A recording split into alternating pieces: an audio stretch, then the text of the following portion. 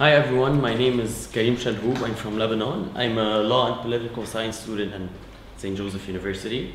So the main thing that made me come to this workshop is the question of reinventing democracy, because I think, at least on a personal level, it's been a topic I've been thinking about and wondering how, in many ways, democracy has failed a lot of vulnerable groups and has created social injustice in a lot of places. And it has showed that in the last year.